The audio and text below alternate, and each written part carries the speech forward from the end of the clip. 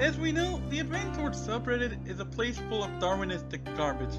I've already torn at its members repeatedly, so what could be warning the video rant of the day? Why, this little comment by our favorite user GipFace that proves why they're a problem unto themselves. LOL, no. They come in here to show up and try to seek attention. We don't really call them out on it. Yeah, no you don't, GipFace. You bash on games simply for having to see you in it at all. Seriously, claims that the likes of checkmark games just want attention, despite that they allow support from others, is arrogance at its finest. Elitism, where they prove they don't want to hear others' opinion. Wait, what the? So I see another comment by GipFace that said, they think that Advanced Word is such a simple game that they can make it clone with their skill level.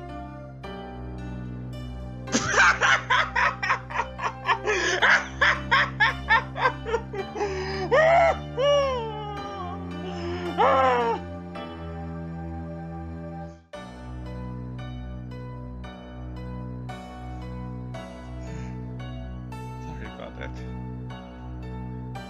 The big farce is that none I'm going to complain about isn't even how GipFace, the same guy who claims to be the master of the Nintendo War series, while shunning Spiritual Successor attempts, saying things like how MG turning infantry failing to finish off artillery formation without some clear mechanics involvement is dumb, and bashing on reinforced by web's mapmakers thoughtlessly. He's like he can consider himself the authority on calling anybody arrogant. Oh no, that would be too simple. What makes this the reason for the video's rant is why the statement calling the likes of checkmark games is arrogant is its own conceit. Game development isn't going to be easy. Don't believe me? Take a look at my auto-intern hack for BMIKKOSHC. I had to account for various points for making the auto-intern check alone. I had to make sure that the check would have been cleared by not only having all units having been moved, like in the Fire Emblem series, but also a lack of viable deployment ability. And Game Boy Wars 3 complicates the whole thing with the reserves mechanic that it uses for campaign modes, which meant that I had to use a generally unused byte to handle flags that generally work with the reserves mechanic, as well as know when the byte is even used in the first place. And that's just a check alone, because Game Boy Wars 3 also conveniently does the day limit check before handling any other map-ending conditions, which meant that I had to stop the auto-intern from happening if a map-ending condition that isn't time was met. Oh, and also, Game Boy Wars 3 doesn't even have the loading command set in the move flag for any cargo of the unit being loaded. Another thing that addressed in the whole mess, one that would otherwise be a minor bug. You see how even when you handle such a seemingly simplistic addition, you have to account for any problems that may arise. Add to it that there's a lot that goes into the game, and you can see that inevitably, any game designer would need support to get things done sometime this century. That's even if they don't consider providing the level of tender loving care you would see from a game that has cases of the dev team thinks of everything, such as the Cricket Jam business in Super Mario RPG. That's what the people who sold their spiritual successor have looked for, not mere attention. I can certainly argue this for checkmark games, who, unlike the developers of Wargroove, actually do care to listen.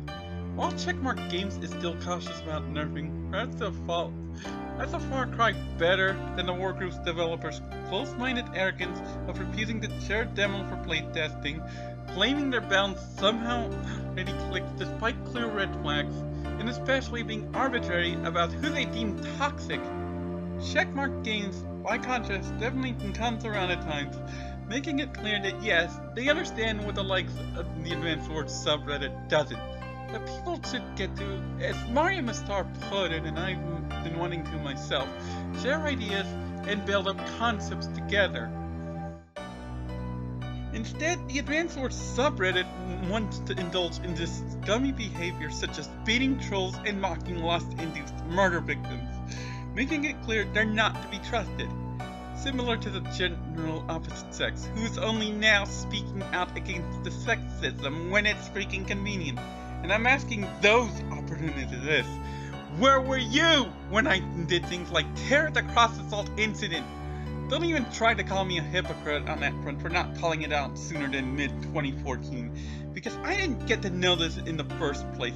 I've been against both chauvinism and the fighting game community's arrogance from the start, and I actually did reign against the cross assault incident the moment I saw that garbage.